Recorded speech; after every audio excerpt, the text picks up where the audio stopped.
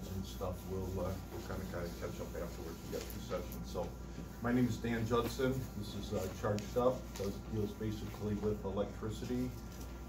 Can I ask how many people are new to this? All right, the vast majority. How many have done this before? Right there, I see. Yeah. Okay, all right. It helps to have done this before. Anybody, the new people, have a background in electricity at all or anything? Yeah, that certainly is going to help you out a little bit. So the ones that aren't, I'll try to give you as much information as I can, but thank goodness, you know, the net has tons and tons of stuff out there that's very, very helpful, and we also have a very nice website. So we probably want to head first as far as learning anything. You want to go to macombso.org, and you'll go to the elementary tab, and then will come up a bunch of stuff. There will be the events, the rules, there will be questions that if people have been asked in the past. So if you're unsure of something, check the facts first. But if that's not listed in the facts, then certainly submit a question. There's an area where you can submit a question, and usually I try to respond within a day or two on that. They try to limit them to technical questions and not like systemic questions and stuff like that. So I'm not always sure what questions they forward to me and which ones, how many they return an answer and say that's not something that they typically address. Tons of information at this website if you go there, and they have, first of all, if you click on Charged Up, you're going to see something like this. You can download the rules. If you don't have the rules look like this. Your supervisor or leader should have that for you. They have the insert from the Quick Start Kit. When you print it out, it looks something like this. It gives you all kinds of the material in there, background on the difference between switches and series and parallel and diodes and LEDs. So if you're new to this, this is a great source to get some very, very basic information and get yourself up to speed and so forth on that. They also have the handout from last year. It's almost identical to the one from this year, so it's not a lot that. And then I also, in the handout, I also have some example questions and answers. They have other things like that I find really, really happy or helpful is print it out. We don't use Scantrons, we use zip grades. They're kind of like a Scantron if you're familiar with it. They have examples of them. Print them out and give them to your kids so the kids get familiar with them. That's one of the best things they can do is, you know, they're going to answer the same thing that they're going to answer with me. They're not going to go, where do I start, or how do I fill these in, or whatever the case may be. They give you almost everything that you need there to start and get up and running. Another thing they have is a resistor code sheet like this. That is one of the sections. There will probably be 5 to 7 questions on something like this, either at county or at districts or both. The other nice thing they do to help you out, people that are new and even the people that are not so new, is they make these charged up kits. And inside you will get test leads, you will get 2 sets of battery holders, you'll get a motor, you'll get a switch, you get some LEDs and diodes, you get some light bulbs, you'll get some resistors to check against this sheet to see what they're rated at, and then you'll get a battery holder like this. How many people have this type of battery holder? Have you guys that do this, that slide together like this? Almost everybody's got that. Do you like that? Because mine are, this is the big question I have, is every year I use these, they snap together, they go together real quick. But some kids spend 5 minutes trying to stick them together, and these slide together, but sometimes it takes 10 or 15 seconds to get them together, to get them to hook up. So Is there any preference? Let me just get a raise of hands. Who wants this kind? I'll go with this kind. If something you guys want me to continue to use these, I can certainly go with these. So who wants to go with this kind? At least that's familiar with it. If you don't have an opinion, that's fine. You want? I have 3 different types, so they're not compatible at all. So I can't really work with what I have already. You know what I mean? Yeah. Well, you might want to pick up a kit, or you can go online and pick these up, or you can pick these up. They're really cheap. They're like about $50. And that's on this. You just do a search for a battery holder and it'll come up. I use Carolina.com. It's educational for schools and stuff like that. That's where I've got this stuff at. They don't carry this style, but I think I went to Amazon, and Amazon carries these, as a number of other sites carry these. So, does anybody have a preference for these? Pretty nice. For these? So, yeah. So they go together in parallel, the same.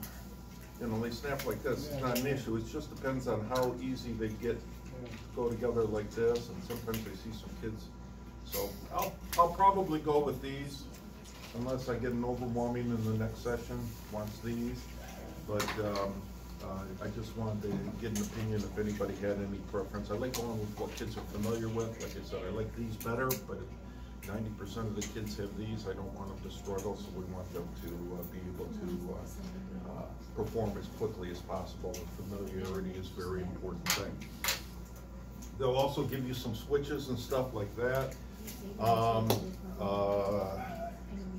So they sell them right out there. I don't think they make hardly anything on it. I think there's a little markup where they round it up to the nearest $5, but I don't know if they're 15, 20, 25 bucks, something like that. They're well worth it. But like I said, you can get all this stuff on Amazon too if you want to buy it on Amazon. So the only thing I would recommend is, if you guys do go with batteries, I buy the heavy duty from the dollar store, and the reason I buy those from the dollar store is the alkaline ones. Kids hook them up wrong and they hook them up backwards, like this. The alkaline ones will get very, very hot. So hot that they can melt the plastic and stuff. So just as a safety issue, that might be something that you might want to keep in mind. These don't have enough power to do that.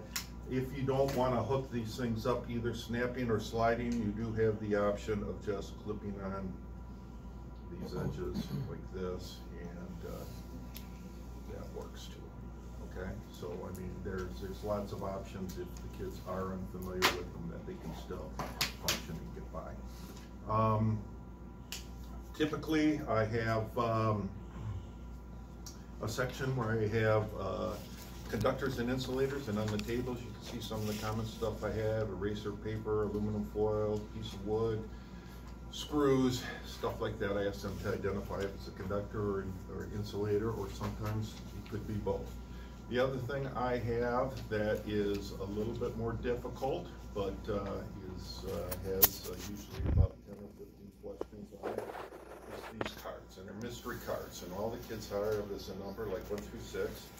And I'll say, button 1 is hooked up to which one of these, and it might be A, could be B, C, D, and they have to either take a meter or build a circuit tester and check to find out which one's hooked up to which. Okay, so, and how they're made is they're just these paper fasteners pushed through some foam board, and there's some examples on the table there, and just run a wire in between them. Running a wire in between is fine. The only thing is, after 2 or 3 years, that wire gets a little oxide. It doesn't work so good, so I solder mine. So, you know, that's an option if you want to solder them. If you don't want to solder them, that's fine too.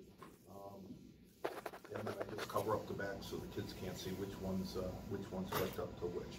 I also have a section where I use a multimeter. I get a Sears Craftsman meter. I started this 25 years ago. Who knew Sears would be out of business? But they still sell them online. This model, I don't think Sears makes anymore, and people are charging 40, 50 bucks on that. That's just outrageous. So they have a model that is very similar, and I have that in the paperwork, and I think there's just a couple things in this corner that are slightly different. And like I said, familiarity really helps with the kids, and you can get that at Sears. I think it's this week I saw it. I don't know how long it is. I think it's $10. I think maybe $10 or $13. Really, really cheap. so it's not a huge expense. It looked on eBay, I think it's $15 and $5 shipping, so certainly under $20 you could probably get this and use this if you don't have one from last year. All right, any questions on the, I typically have 3 types of switches: single pole, single throw. The ones they give you are double pole. It says single pole, double throw. Single pole, double throw. Single pole, double throw. I always get them mixed up. So it's a single pole, which means one unit here, double throw this way and this way. And then I also have some of these double pole, double throw. So the vast majority of the stuff will use this, but I have used this on occasion. You know, maybe might have one question in county or districts that would have that, and then maybe every other year I use something like this. So this is a little bit less frequent if you want to get a full set. And again, these are all online. Only usually a couple bucks, maybe $5 at the most. Any questions on the equipment at all? Yeah. For the multimeter, does it matter? Like, they're bringing their own to turn, No, right?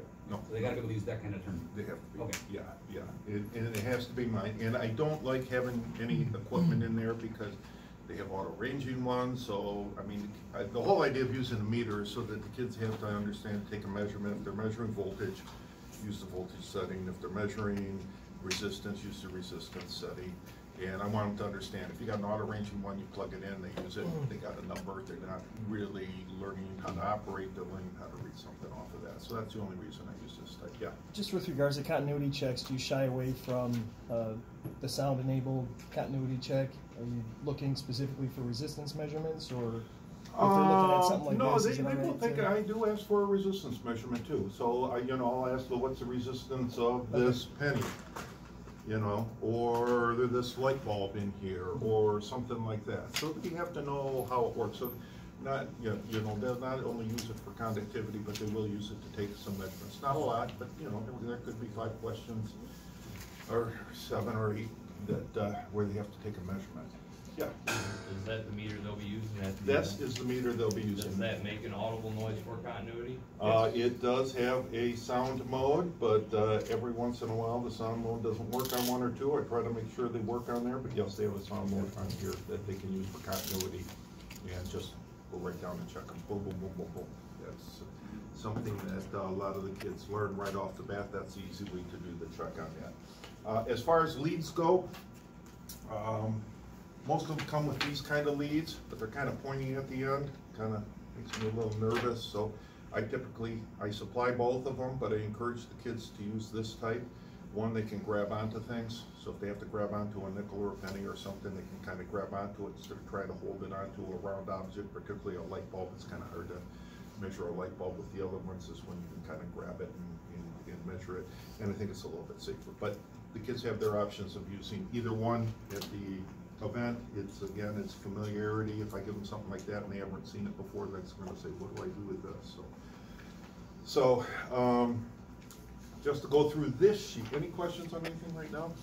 What kind of question might you ask on the double pull, double throw? I probably would have it in a drawing of a circuit and then say which light bulbs are on when this is in this position, which light bulbs are on in this position. That's the single pull, double throw right there. Yeah, right? well, you're talking double pull, double throw? Double pull. Yeah, I'm sorry, that's what I meant to say. Yeah, I could do the same thing. I could have a circuit drawn with this and do this. Okay. Like I said, I don't do a lot on this. I wouldn't worry about this one a whole lot, but I mean, they will be on the table and there could be a question. I just don't want to say, but yeah, you could draw a circuit on this. I could actually have them also construct a circuit where this could be used. You know, I could have 3 series circuits or something hooked up to here, 3 or 4 series circuits hooked up to here. One could be an LED, one could be a motor, one could be, and I would say turn on the motor and the LED at the same time. And so you could do this and then turn on the standard light bulb and do something like this. So I could afterwards, that's a higher level question. I'll be more than glad to answer that. Maybe draw a little drawing on the board for you so that I can clear that up. There will be no more than 8 sessions. Just going to go through the sheet here. There will be no more than 8 sessions at any of the tournaments. Typically, I have 6 to 7 at districts and 7 at counties. That works really, really good for me. All 3 district tournaments, we use the same questions, so I try to keep it fair for Browns Cruz, South Macomb, and Chippewa. And Utica has more of a workshop, so it's really not a tournament, so the questions there will be a little bit different, similar but a little bit different. I usually take between 5 to 10 minutes to explain the rules for the kids, and then that leaves me about 2.5 minutes to run the event. I like to make sure that the kids are out 2 or 3 minutes in advance in case something goes wrong. We have time for a kid to repeat a station. If something was broken, say the meter was broke, or somebody dropped some light bulbs and they didn't work, and then someone has to repeat it, they have an opportunity to finish the test properly. For scoring, we'll be using zip grades. I thought I printed out an example, probably sitting at the printer at work, but let's see it here. But it's similar to a Scantron if you have Scantron. The nice thing about the zip grade is you can download the zip grade app, and you don't have to hand score your kids' tests. You could have them fill out the form, you could do a correct answer sheet, take a picture of the correct answer sheet, take a picture of the form, it grades it, tells you which ones the kids got wrong. Really, really quick, really, really easy. So, and there's a link on the website that takes you to the zip grade app. So it just makes things really, really easy. 1 point question for true and false. Everything else is usually if there's only an A or B, then it's 1 point. If there's 3 or more options, the questions are worth 2 points. Usually things like conductors and insulators, where they have an option between a conductor and insulator or both. So that would be something, the meters, where they have to take a measurement and then they give them a list of 4 or 5 answers. That would be a 2 point question. I try to include as many hands-on stations as I can using circuit testers and meters. Almost always they will have to, like I said, determine the conductivity of something using a circuit tester or a meter. One of the simplest ways to do make a circuit tester is to build something like this.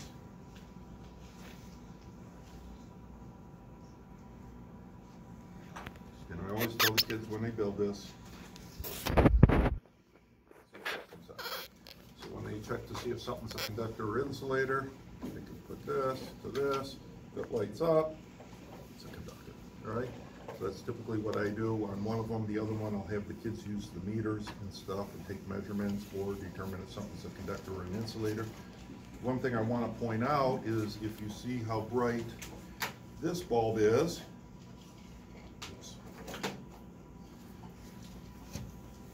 these are the bulbs they supply in your kit, which are wonderful. Nice and bright, huh? But you can buy these bulbs also. And see how dull this is? So sometimes it's kind of hard for the kids when they're measuring conductors or insulators if they get a dull bulb.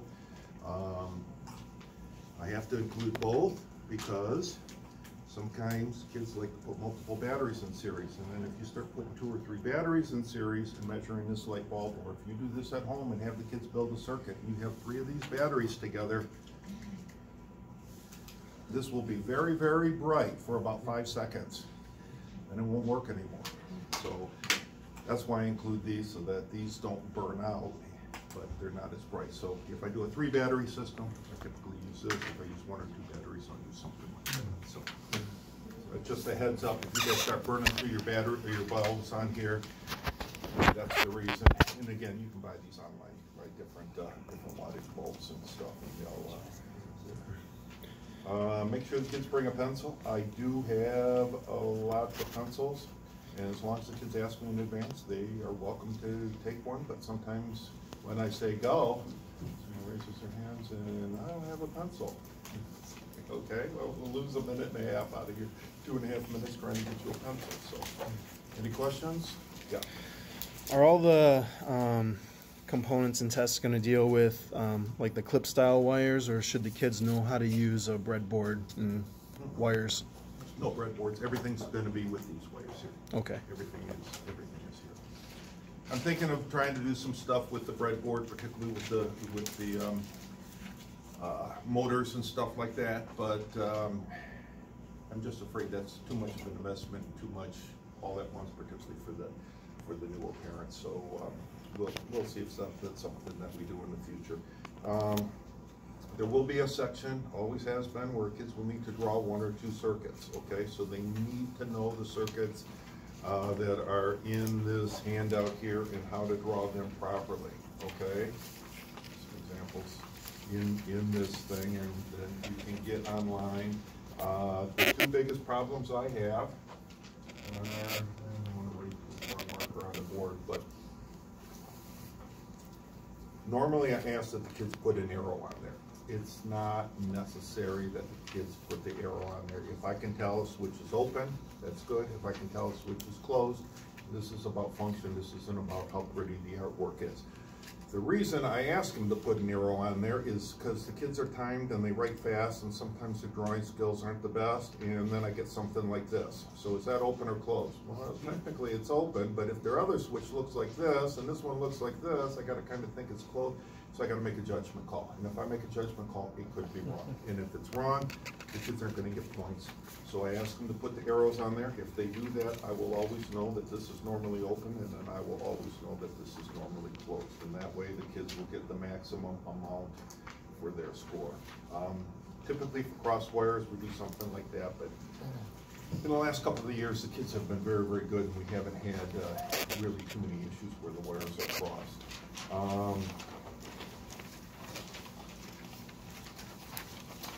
So for the, last year we used schematics. For the construct the circuit, it would be something like this.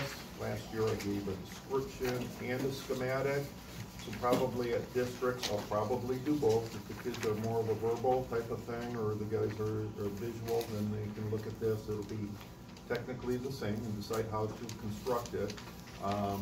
But probably at county, I'll probably go with just the construct thing. So, you know, 2-step thing where they get up to speed, but I would hope they would be able to read this and be able to interpret that and construct that capably.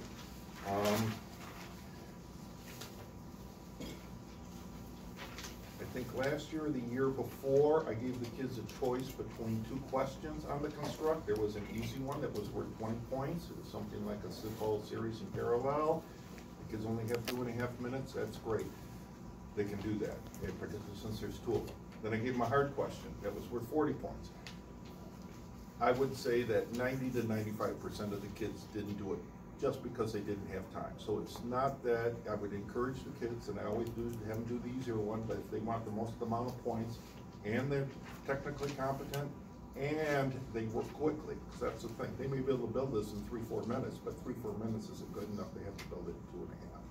So if speed's a factor, encourage them to do the easier one and at least get 20 points, because this is either 40 or 0, and you know, that could be a difference between, you know, 3rd place and 17th place or something like that. So that's up to the kids. I just wanted to throw that out there so that you can kind of encourage the kids where you think their skill level is.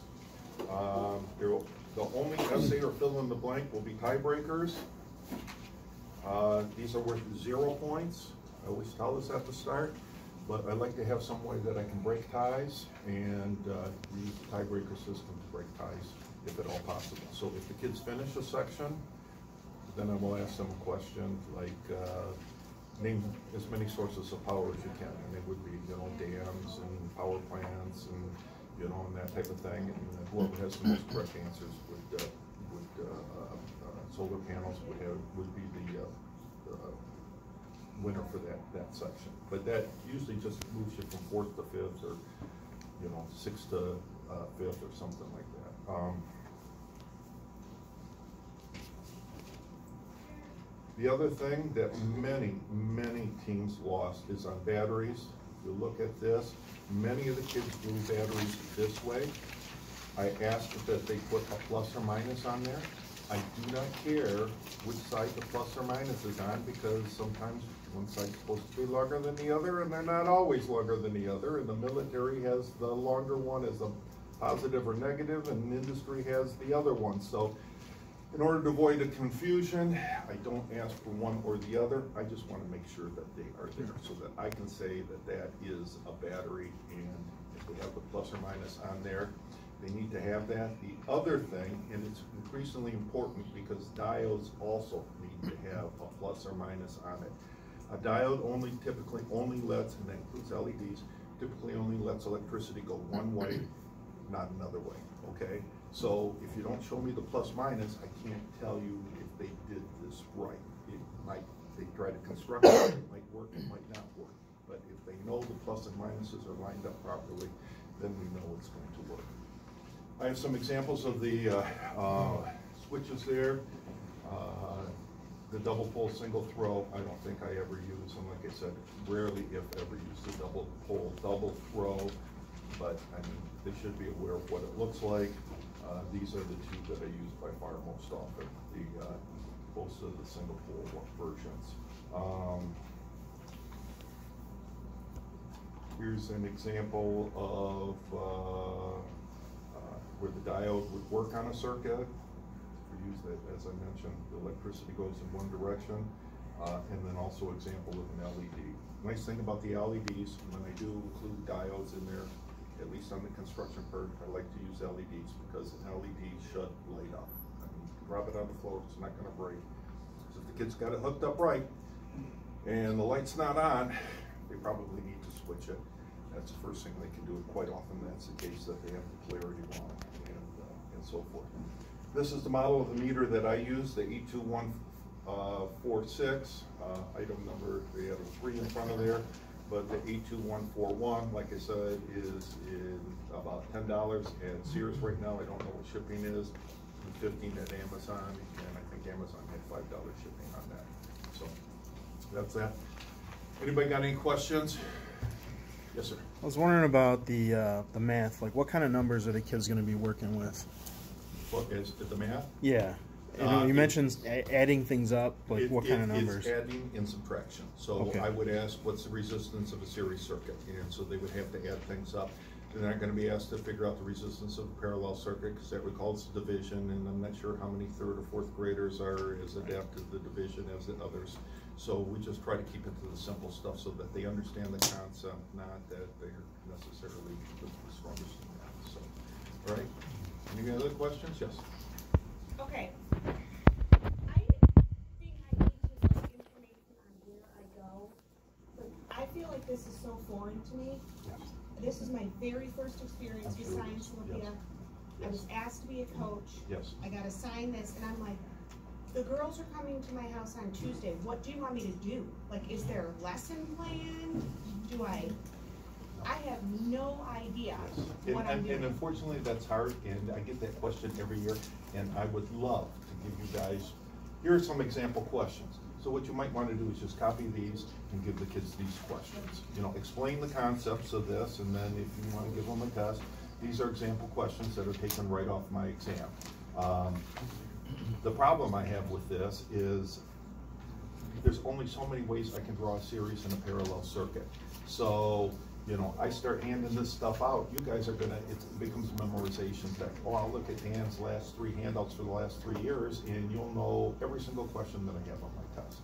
You know, I probably have a bank of 250 questions, and I ask anywhere from 150 to 200 on the county exams. So there's not a lot of extra stuff that, so I would love to help you, and this kind of gives you a guideline that I do draw some circuits, and then I ask them if the light bulbs come on. I do have some circuits here where I ask if they're series or parallel, so as you get up to speed on series and parallel, that would be something that's good. Right here, I do have some true-false stuff, you know, just simple safety stuff. Fly a kite near your power lines, safe, unsafe. It's unsafe, okay. Yeah. I think there's a workshop in February. Yes, there is. And there's also a workshop. Yes, I'm glad you got that. Yes. But if it's, I'm not trying to be disrespectful or anything, but if it's gonna be something like this, Yes. where I'm walking in feeling like I'm in advanced French and I don't know how to say hello in Yes. French, Yes. like I need to know where to go for beginners. When you meet with the girls, Just go the first- online. Just Google circuits and series circuits and parallel circuits, and there are tons and tons of grade school, middle school stuff that is great to learn the basic concept of this. That's why I include some of these questions to kind of give you that. But yes, if you want to start out that level, the best thing you can do is just go online. Yes? When you're building with like an LED, how do you know which one's positive and which one's negative? Like when you hook it up to the wires, basically. Let me ask the electricians here, I always get this wrong, but the kids know it. Which one's longer? One of the leads is longer on the LEDs. You guys remember which one's positive and which one's a negative?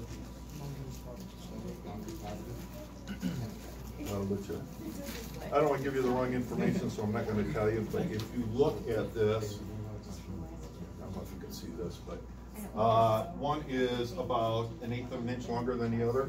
That's the best way to tell. Okay, so that's it right there. That's the only way to tell on an LED. If you see it on the circuit, it's much easier because there's a plus minus. Yes, sir. It's an example case on top here. There's also like a 7 station. Yes, I usually have like 7 stations. 7 stations. Yes. So the first page is 8 station. Yeah. Well, how many is on here? Let's see. 1, 2, 3. Well, this could be combined. So 1, 2, 3. But like I could have this and this at one station. So I mean, it doesn't necessarily. I grouped it not by station, but I grouped it by types of questions. Kind of, I can guess it's a kind of each station, right? Basically. Yeah. So this could be one station. This could be another station. This could be a third station. Yes. Yeah. There won't never be like the kids won't have to construct at 2 different circuits. How many questions typically at the station? How many what? How many questions each station? I can only put at county. I will ask 100 questions for the zip grade, and then there will be the draw, and then there will be the construct. So that's five stations will have 100 questions. So about 20. Some have 10 really hard questions. Some have 20 really easy questions. That means I'm not just fast down. Yeah. And that type of thing. Okay. Yes.